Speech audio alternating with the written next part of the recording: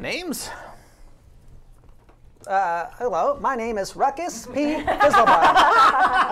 Nice to meet you. Man. Thomas, you'll be in more trouble if you don't talk. I need to go know what's going on in Perlamore. Oh God, I'm sorry, Barky. Don't send me to the family wagon. He starts sobbing and crying. Family wagon. I don't want to be part of the family.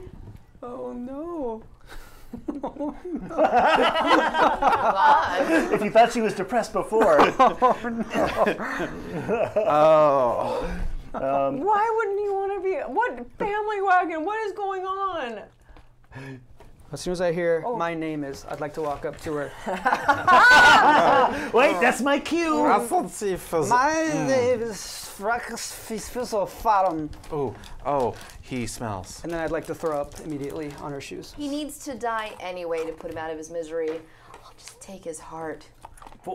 No! No, wait, this no! Wow. No! This is not why we're here. No, these people don't want to be part of the family wagon. They're scared of us. You're gonna make that. You're gonna make all the stories true. Anyway, nobody saw anything. But he probably has a family of his own. There are two black-robed men standing before the doorway. The door is shut and locked tight. Citizen Bast will be here in the morning. Do you love and worship Bast? With all of my heart, I'm happy to be part of the family. Do you fight for Bast with all your heart? Of course, as she commands.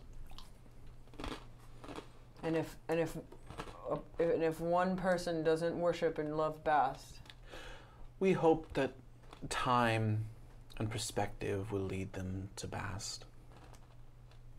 I also hope that.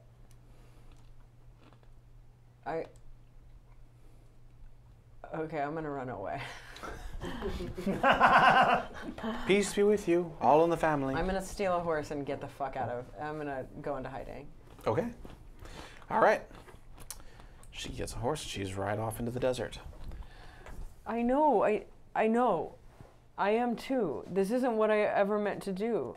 Where'd you go, Barky? I went to kill a big slave leader, and then I came back, and 10 years had passed. And I know it sounds crazy, but everything just got out of control. You know how I do like having a family. I really do. And Sylvanus took that and ran with it, and now he's calling a weird religious cult his family. And that's not what I meant at all. I just wanted to feel like I belonged somewhere. And now he's making it feel like if you don't belong, then you're wrong. But that's not the point at all.